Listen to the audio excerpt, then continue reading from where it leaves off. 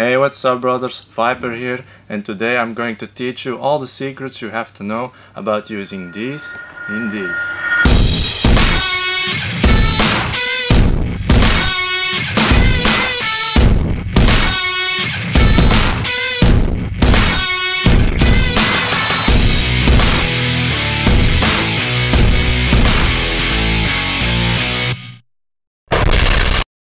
For any kind of outdoor activity, it's an absolute necessity to have a good tactical or outdoor boot.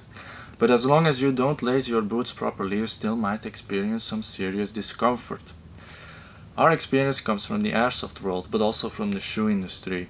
With this knowledge, we've come up with one specific way to tie your boots in order that they can provide you the best kind of stability, but also the best comfort possible. We've also implemented a slight adjustment for people with a high arch type of foot.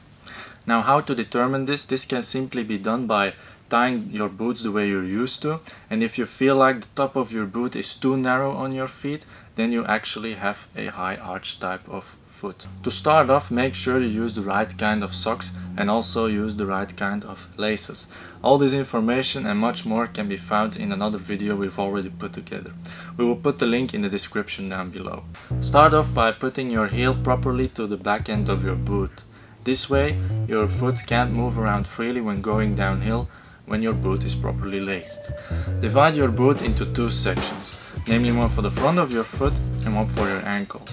The one for the front of your foot allows you to make it as tight as you like in order to provide your foot the right amount of space and the right amount of comfort. The one for your ankle provides your ankle with the right kind of ankle stability. In order to lock these two separate sections, you can simply use a double loop.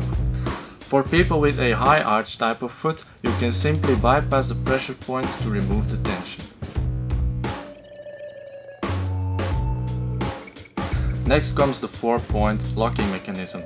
This way your ankle is stabilized with the tension divided over your whole ankle. You also prevent making a bottleneck because you never over tighten your boot and also won't be able to cut off blood circulation like that. At last we have the knot. For this we use our so-called no worry knot. This knot will not come loose in any kind of situation and will also not become stuck due to clamping or moisture. This knot is also very easy to untie.